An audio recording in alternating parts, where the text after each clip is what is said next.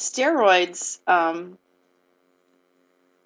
are a class of naturally occurring or synthetic fat-soluble compounds that share a common carbon skeleton arranged in 4 rings. So that's the technical definition of steroids. So they are a class of naturally occurring or synthetic.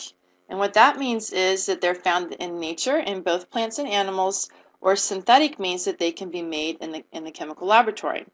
Fat-soluble means that they dissolve in fats, and oils and fats, and also within what we consider the fat family of biochemicals. But their common structural characteristic is that they have 4 rings. So remember, this is the line angle drawing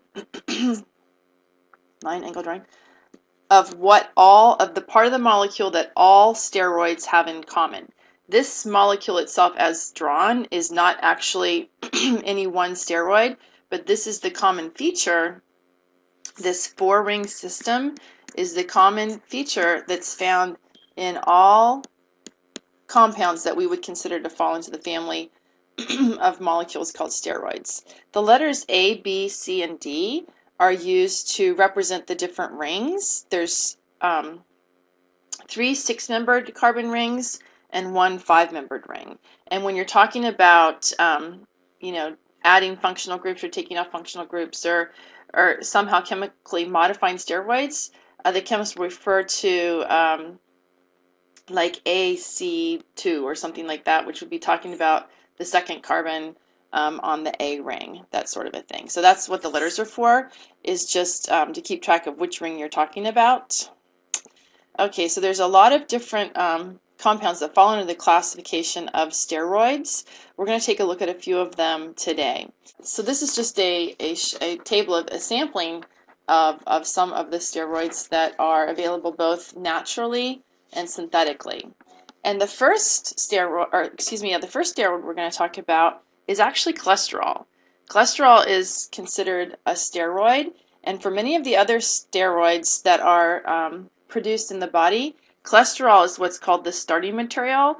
Cholesterol will be converted to one of the other naturally occurring steroids. So for example, testosterone starts off as cholesterol and then is converted. Estradiol starts off as cholesterol, and then the body, when needed, will convert it to the estradiol.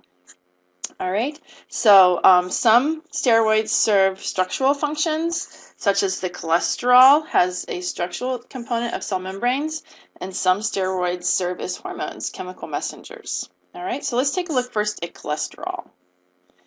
Cholesterol, here's 2 different formulas. This is more of a structural formula, and this is the line angle drawing with all the carbons and hydrogens left off. And you can find in this structure the 4 carbon ring system. Here's 1, 2, 3, 4 of the carbons in the 4 carbon ring system, which is the common characteristic.